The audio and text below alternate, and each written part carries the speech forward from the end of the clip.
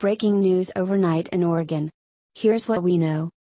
A glitch in the government's system sent out a cryptic warning to residents living in Salem, Oregon, and surrounding areas. The head of Oregon's Emergency Management Agency has since apologized, but that was too little too late after many were left in a state of panic. A cryptic emergency alert was forced out to cell phones in and around Oregon's capital city, displaying the words civil emergency and prepare for action, but carrying little other information.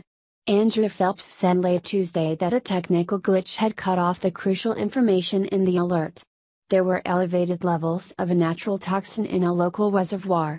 Children and people with compromised immune systems have been told not to drink tap water in the Salem, Oregon, area after an algae bloom caused the spike.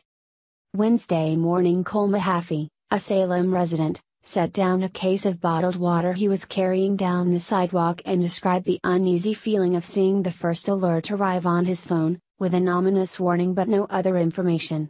"It almost made me not want to go outside," Mahaffey said, adding that the alert caught him at the gym and that he had interrupted his exercise routine to ask the staff at the front desk if they know what it was about.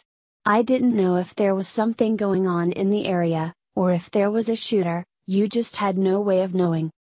The Integrated Public Alert Warning System inadvertently defaulted to a generic message, Phelps said in a video posted on the social media by the Office of Emergency Management.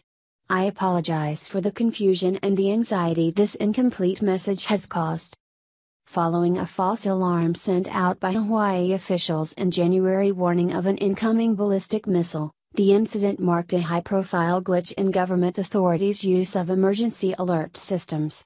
Phelps said Oregon's cryptic message had also been broadcast via local television stations, likely heightening the panic.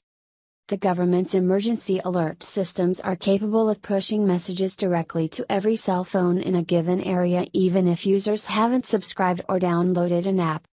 Officials sent a second message 31 minutes later with more information about the contaminated water and a link to a municipal website, which briefly crashed under the stressful load of people desperately looking for information. Water is now selling out in supermarkets in Oregon as a result of the algae in the government's water system. From Max Laveau at STFPlan.com.